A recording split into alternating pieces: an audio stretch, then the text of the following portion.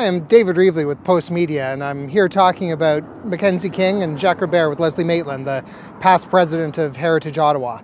You've brought us to this spot to talk about one of the most striking things that the Gréber plan did for this city. Why right here? Right here because this is the place that epitomizes the impact of Gréber's intentions to make Ottawa the dignified capital city that Mackenzie King wanted it to be. He brought to Ottawa, which otherwise was a medium-sized industrial town with some government, the ideas of contemporary zoning. These were the mid-20th century ideas that were just becoming current, and his particular one was the removal of rail lines from the city core. And this was the era of the steam train, so we're talking about really dirty, really noisy, and really dangerous trains intermixed with residential streets. And the dirt and the soot and the air pollution were pretty awful. So what he did was encourage the removal of the rail lines, which meant that all the downtown industries had to move out too. The plan was to put a new railway station out in Alta Vista, where the new railway station is now. So when we look down here, down the Rideau Canal, we're looking at, on the east side, we're looking at where the rail lines went into town, right to the back of the old Union Station.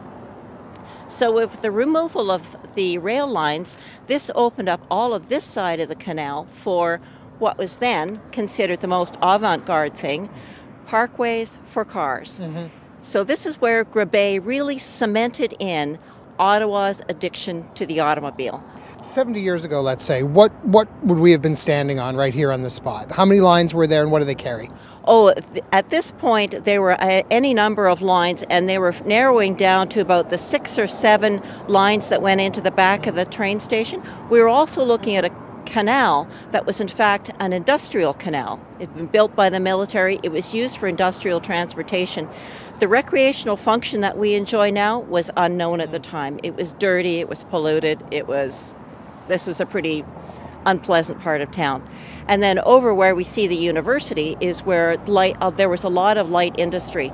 So all of that went out and it was replaced by, as we can see here, Parkway, university, and government. So and the canal, as a consequence of all of these urban improvements, people looked at it and said, hey, that's kind of beautiful now that it's cleaned up. Let's try skating on it. So that was one of the unintended consequences of Gréber's very innovative ideas of the mid-20th century.